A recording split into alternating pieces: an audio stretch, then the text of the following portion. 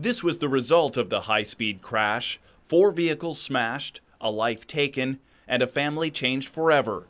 Des Moines Police Sergeant Paul Parisic says the speeding driver stepped on it trying to beat a red light before slamming into another vehicle trying to make a turn. From the preliminary examination of the evidence at the scene and then the interviews we had with the witnesses, it certainly looks like excessive speed and reckless driving were the most significant contributors to this crash. In May, 2 motorcyclists were killed on East 14th, just a couple of blocks from here. A speeding car was behind that accident as well. Joanne Devon lives at East 14th and Thompson, but she won't turn onto the road here. I usually go up here to the stoplight and take a turn rather than here on 14th and out on Thompson.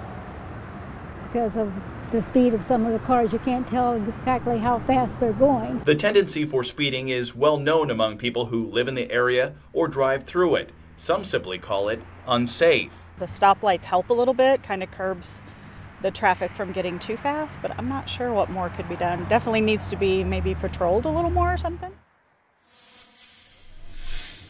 The latest update we got on the 20-year-old who is seriously injured is that she is expected to survive. We're live in Des Moines. Andrew Mullenbeck, KCCI 8 News, Iowa's news leader.